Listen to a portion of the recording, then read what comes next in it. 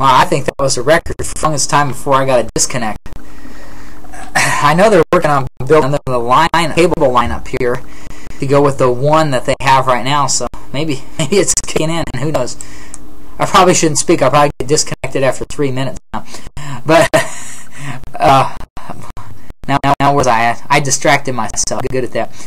Chapter 28, God starts building his nation from scratch. So remember, after the rapture, tribulation period is going to start, and there's not going to be any believers on the earth. Now there will be some who become believers once they rapture, and they say, "Oh, I think God was right," and there's going to be, but initially it's rapture, being believers because they're all raptured up, and then God starts again the gospel of the kingdom, and so. But what's going to end up happening is you're going to have many people aligning themselves with the Antichrist. Let's look at that passage, and it'll be interesting.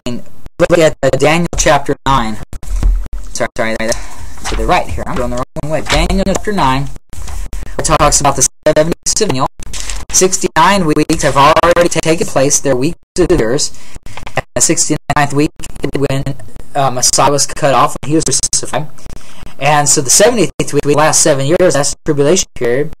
And 9, chapter verse 7 says, and he, in the Antichrist, shall confirm the covenant with men for 1 week.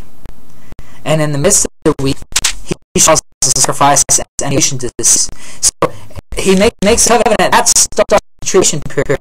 He makes the covenant with many in the name of Israel. Well, what's interesting, if you go to, you can let go of 9, and now go to Isaiah chapter 53. And this is a reference to the Lord Jesus Christ. That sacrifice to deliver Israel from being Satan's lawful captive. In Isaiah chapter 53, verse 12, the last verse there of Isaiah chapter 53, it says, therefore will I divide him, and the portion will be great, and he shall divide the spoil strong, because he hath poured out his death, and he was numbered with transgressors, and he bare the sin of many, and made intercession for the transgressors. So there, he bare the sins of many. Now go over to Matthew chapter 20, and we're going to see other similar to this. The Lord Jesus Christ speaking, and really giving them a reference to those who have ears to hear, understand this reference in Isaiah chapter 53. He says there in Matthew chapter 20, verse 28, he says, even as the Son of Man came not to be ministered unto, but to minister and give life a ransom for many. So it's interesting. Now we know under the current dispensation, God reveals the Lord Jesus Christ didn't just die for Israel, rather he was just ran for all. We're told verse chapter 6. So he died for both Jew and Gentile, but under Israel's program wasn't real. And under Israel's program, was a ransom for men. But what's interesting is what we read in Daniel chapter 9, verse 27, is that the Antichrist makes a covenant with many. So, the Lord saving many through his death, but also have many aligning themselves with the Antichrist. So what's going to happen, basically, and what we find out in chapter 28 of Isaiah, is that because at first, all you have unbelievers, and that covenant is made with the Antichrist, many of the majority of Israel is going to make a covenant with the Antichrist. Then it's in the middle of the tribulation period after 3.5 years where he sets up the abomination that causes desolation, which is the image he calls all men worship. If they don't worship the image, take the mark, they won't have food and water. If they take the mark, though, they're going to have fire. But they got that 3.5 years there until that happens, from the time they make the covenant to the time that's set up there, the beast and the image set up. Upon Israel, who made that covenant, the Antichrist, to decide if they're going to stay with the Antichrist or if they're going to break their covenant with him and follow the Lord God Jehovah. And you're going to have to witnesses out there during the time who are going to be speaking for God, having signs. So, the Antichrist is not Christ. Christ has already come. You're going to have those who are saved through that, the little flock, and they're going to be going from city to city, as Jesus told out in Matthew chapter 10, and also Matthew chapter 4. Go to the all sheep of the house of Israel. Go to cities, and they're going to be preaching the Lord Jesus Christ. And so what's going to happen is, even you're going to have many who are going to make a covenant with the Antichrist at the start of the tribulation period.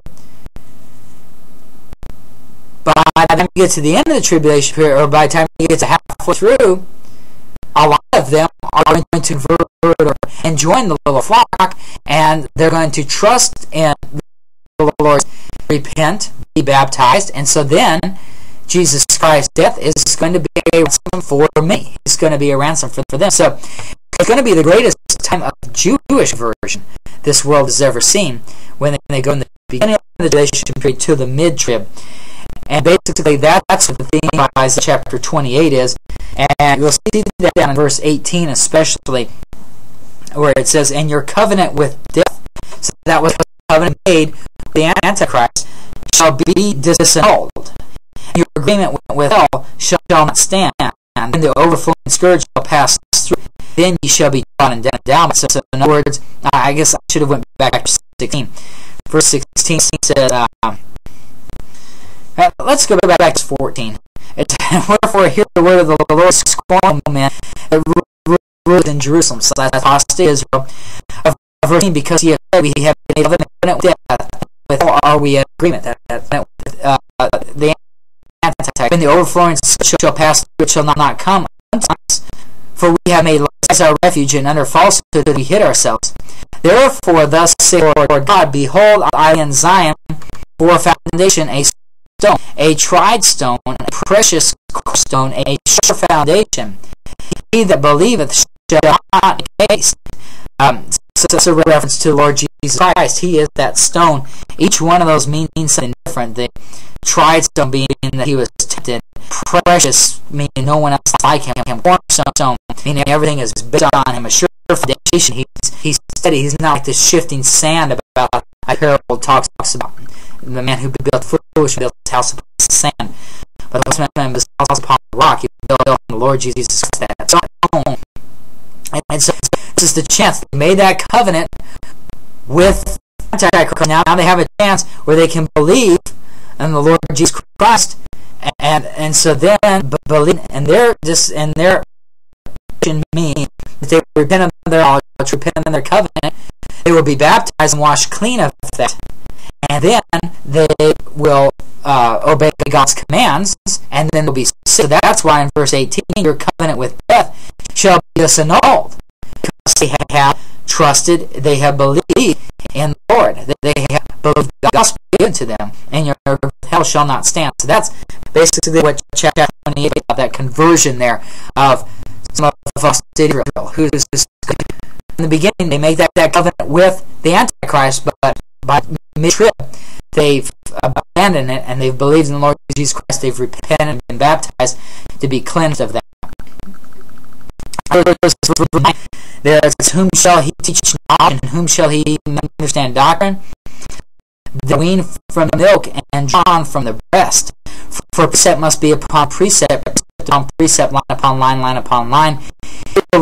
Therefore, stammer and other tongue people." So if you hold your books there, go over to 1 Peter 2. Remember, as I mentioned, these are new believers, because if they weren't new, if they believed before, they would have gone up after. So these are new believers, and that's why they're in the beginning from the milk. And that's why Peter talks about that in 1 Peter chapter 2. He mentions this in 1 Peter chapter 2. Verse 1, "Wherefore, in the sight all malice and all hypocrisies, envies, and all evil speakings, and those fruit, as newborn babes desire the sincere milk of the word, that ye may grow thereby." And so that's what it's talking about in Isaiah 28, verse 9, where it says, "Them that are weaned from milk and drawn from the breast, That's the milk of the Word. They're new to this. They believe in the Lord Jesus Christ before, and now they are. They're going to the book of the Word, and thus they're newborn. That's why you have 10 precept upon precept, precept upon precept, line upon line. It's not some advanced doctrine that they're into. They're not big students. They haven't read the Bible through 100 times. They're not big students of the Word. It's all new to them, but if they're going to learn, they're going to put their trust in the Lord, and because they put their trust in the Lord, they're going to be growing in the milk of the Word, and they're going to be growing as babes. And that's a reference to when Jesus Christ told Nicodemus in John chapter 3 says, a man, he must born again in order to enter the kingdom of God. And so they're going to be born again at this point, born as God's people, not just after John, but after God, is of God. They're going to be born, and since the newborns, they're going to need the milk of the Word to sustain them in order to grow. And the more they grow, then the more likely they're able to withstand a tribulation period and endure until the end. And in this verse 11, we talked about stammering lips and another tongue. Will he speak to this people? Well, the stammering lips would refer to Jesus because he's withholding the mystery of the kingdom only for those who are true believers. He didn't allow Pharisees to hear it. And the other tongue, well, that would be Pentecost, where he's going to speak in other days languages, because the Jews have been scattered all over the world because of the fifth cycle of chastisement, and they speak in other tongues, and so the flock are going to have a gift of tongue in order to speak to them in their own language so that they can learn the gospel, understand it, and believe, and also grow in the milk of the Word they're given by the little flock there. So I think that pretty much covers chapter 28. Of course, there's a lot more there, but we'll just those are the main points. Chapter 29.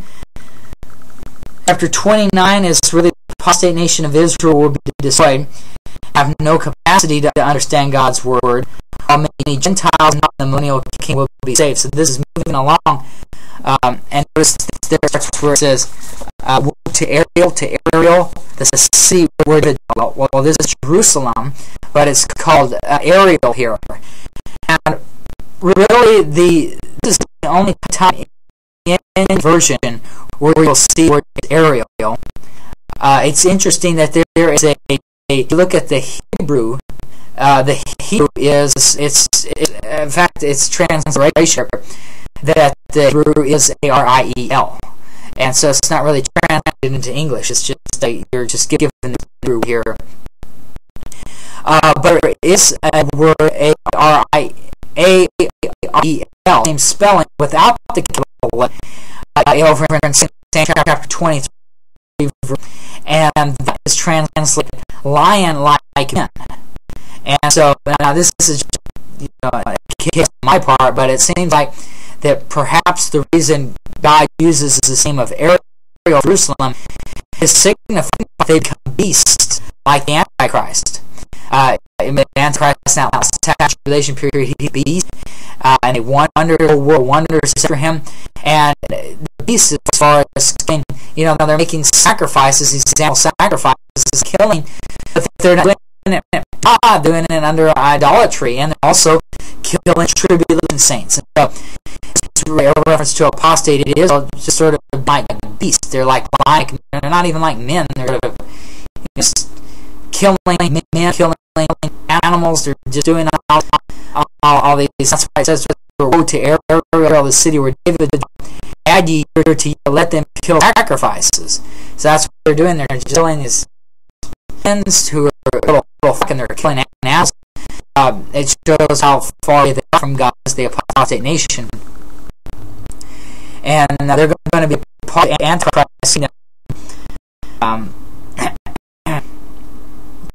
Notice verse 9, it talks about how the apostate in Ariel is drunk with spiritual idolatry.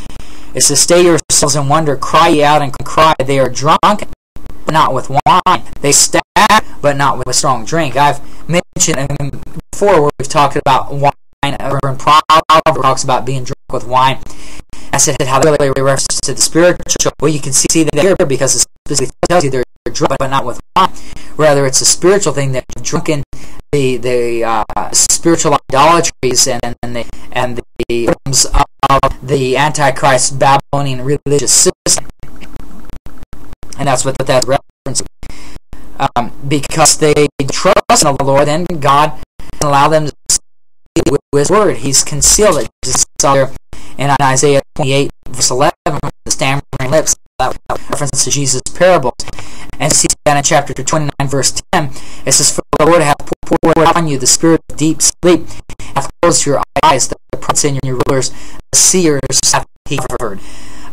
So those people who are the prophets, they're false prophets, and the rulers, they're apostate rulers, they're following God.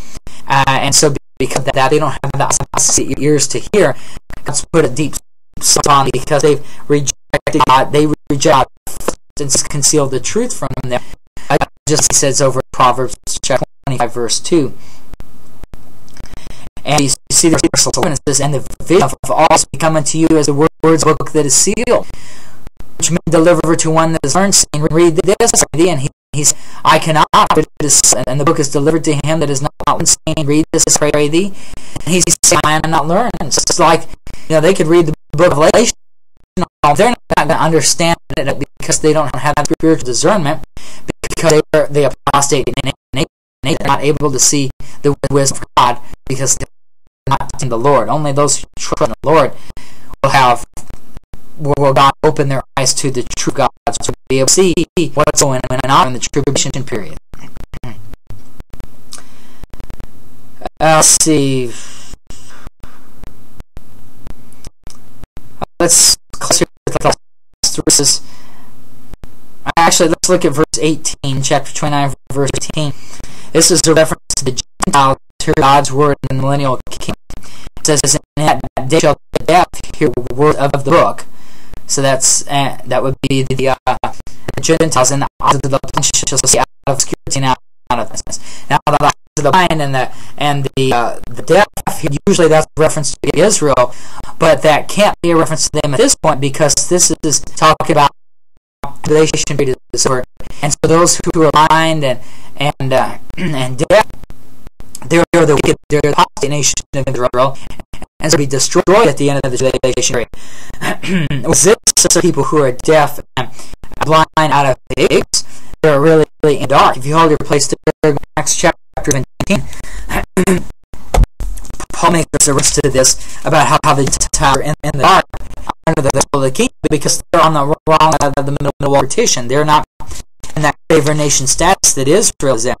And so he says over there in Acts chapter 17, verse 27, he says that they, about the Gentiles, they should seek the Lord if haply they feel after him and find him, though he be not far from every one of them. The reason to feel for him is because they don't have the light of God. To be Gentiles, they're not the nation of Israel. They haven't been with the law, and so they have to feel for him, and they have to go by the everlasting gospel. And because he's put that witness of creation inside them, still they have the word the Jews did in the gospel of the kingdom in that dispensation. So that's why that's a reference here in Isaiah 29. The deaf and eyes blind then would be that Gentile nation not Gentile nation, the Gentiles should say. And at that time, that's when Israel is finally going to fulfill the Great Commission. Big kingdom priest is going to go out, teach the law to the Gentiles, and so in that day they'll hear the words of the book, and all the blind shall see of sin, and the darkness that they're currently, they have to feel for God. And confirmation that this talking about the Gentiles were the last verses there. In chapter 29, verse 22, it says, "Therefore thus saith the Lord, who redeemed Abraham, turning the house of Jacob. Jacob shall not now be ashamed, or shall his face not wax pale. But when he seeth his children, the work in the midst of him, they shall sanctify my name, and sanctify the Holy One of Jacob, and shall fear the God of Israel. They also the erred in spirit shall come to understand, and they murmur shall learn doxy." So you have there the children there of Jacob being those Gentiles who accept the gospel and millennial kingdom reign. So that's what tonight. I thought I'd only go an hour, but I ended up an hour and a half. There's really a lot of good material in the book of Isaiah. A lot of it is, frankly, it's understood because we don't rightly divide it. I had class in it at the Bible college because they didn't rightly divide. They, the poor people, they just didn't understand what was going on there. But they try to apply it to themselves to do when it's really the nation of Israel. When you look at it in its context, you realize a great knowledge of it and learn about really God's faithfulness to His Word and His justice throughout all of that time. So we'll close there tonight, and looks like no one's on here, so I'll just close with a word of prayer. Dear Lord, I just thank you for the opportunity that we've had to study your Word and to just learn more about what you're planning to do in the future and the examples of what has happened in the past, so that we can use those as examples and ensamples for us to grow in you and to the knowledge of the truth, so that we may better walk in the Spirit and not fulfill the lust of the flesh. And with that, in Jesus' name, amen. Once again, for joining us tonight.